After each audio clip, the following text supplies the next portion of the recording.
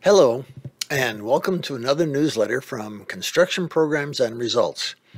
I'm Michael Stone, and I'll be sharing our newsletter with you. Summertime is here, and we have had some good family time together. Both our daughters came for a family reunion we had this last Saturday. First time in forever that I did not know everyone when we walked in the door. Babies show up. Our young ones show up with friends or special someones they are involved with. Others don't show up at all for whatever reason. All in all, a good day, and we hope you can experience some good family time this summer as well. We've had a number of calls and emails from clients over the last few weeks, many of them discussing situations and problems that have come up. We thought today would be a good time to catch up on stuff that happens on job sites that can take a big bite out of your profits on any given job. Let's take a look now at how to improve job site profitability. Here are a few topics that are often neglected when we get busy building jobs. These aren't earth-shaking topics, but they are things that cause problems on jobs, and problems lead to disgruntled clients, lost referrals, and lower profit margins. Let's start by talking about ordering materials. Immediately after the pre-job layout, every project should be reviewed to see what materials need to be ordered and when. This should be done by both the person who will run the job and the person who sold the job. This task requires a high level of concentration. You need to have your head in the game. That means being in a quiet area with your phones unplugged or turned off and potty stops and lunch taken care of. Focus on the task at hand with no distractions so you don't make mistakes. Review the job in detail. If it helps you have a Gantt chart for the job as a reference point. If you aren't familiar with Gantt charts, you can see one with the link below. Every material or product is considered and a determination is made as to when it will be needed on the job. And from that, an order date is set. Those order dates are then entered on the Gantt chart. Now it's simply a matter of faithfully following the Gantt chart to get the job built. Now, I've had some superintendents tell me they don't have time to do all the monkey motion. That is short-sighted. It takes time to deal with what happens when windows and doors or appliances or countertops or light fixtures, etc. aren't ordered on time and they show up late. It then takes even more time to deal with the disgruntled clients because of a delayed project.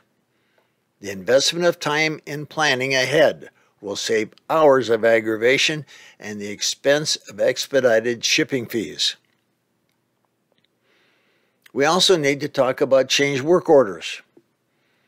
I reviewed so many contracts that don't address change work orders or punch lists.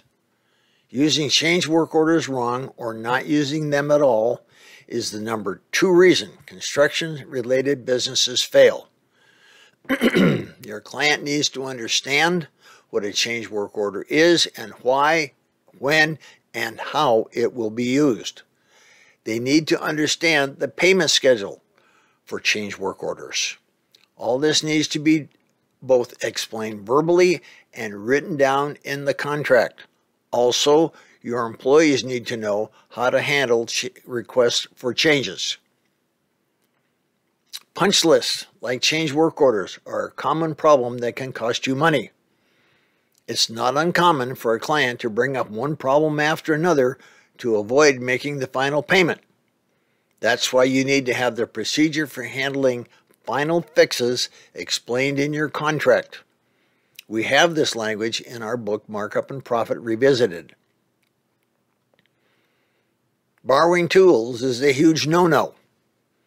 There should be a blanket rule in your company that prohibits any employees or subs from borrowing the building owner's tools or equipment, and that should be included in both your employee manual and your subcontractor manual. You'd be amazed how often this happens, and all too often it leads to disagreements and hard feelings, especially if the tool is broken or damaged. Everyone should have their own hand and small power tools. Larger power tools and equipment should be furnished by the company. Those tools that belong to the company should be assigned to individuals for care and maintenance. Many years ago, one of our subcontractors borrowed a homeowner's wheelbarrow to mix some concrete. They mixed and poured the concrete, but didn't clean the wheelbarrow afterward. That was the last job that sub ever did for our company. Finally, resolve issues promptly. Newsflash, stuff happens in this business, and stuff can be spelled all kinds of ways starting with S. When it happens, your number one priority is to get it fixed immediately.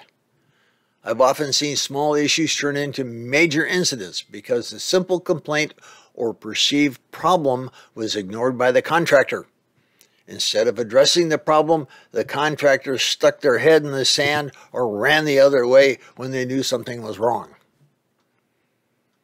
If you or someone representing your company makes a mistake, address the mistake and do it now. Apologize and get things right with your client so you can get back to building the job. Everyone makes mistakes. How you handle those mistakes will show your client how trustworthy and dependable you are.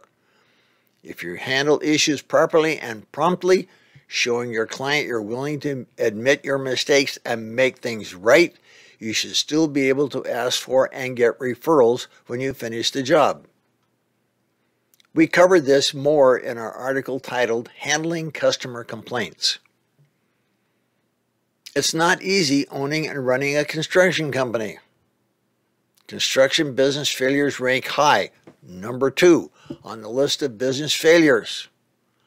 Planning jobs well before they start, protecting your business with pertinent contract language, and addressing issues when they happen will give your business a better chance of not only surviving, but being profitable as well.